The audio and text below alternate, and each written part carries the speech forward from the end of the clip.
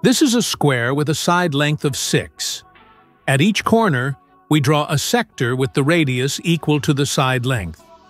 Find the area of the green part. The solving idea is to subtract the area of the white empty parts from the total area. How do we find the area of the white parts? Look at the blue part carefully. The white part is made up of 4 blue parts, so we only need to find the area of 1 blue part.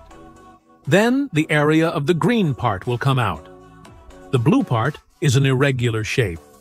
How do we find its area? We first draw 2 auxiliary lines to form a triangle. Because all 3 sides of the triangle equal 6, it is an equilateral triangle. So this angle is 60 degrees.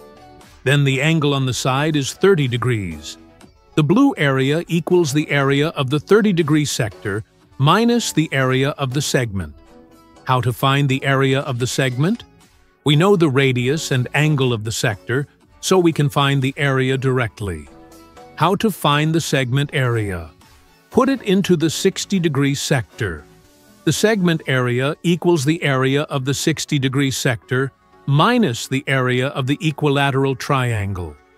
The formula for the equilateral triangle area is square root of 3 divided by 4 times the square of the side length.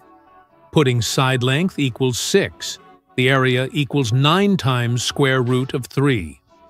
The area of the 60-degree sector is 1/6 of the total area, equals 6 times pi. So the area of the segment equals 6 times pi minus 9 times square root of 3. Then use the 30-degree sector area minus the segment area to get the blue area, which equals 9 times square root of 3 minus 3 times pi. Finally, subtract 4 times the blue area from the square area to get the green area.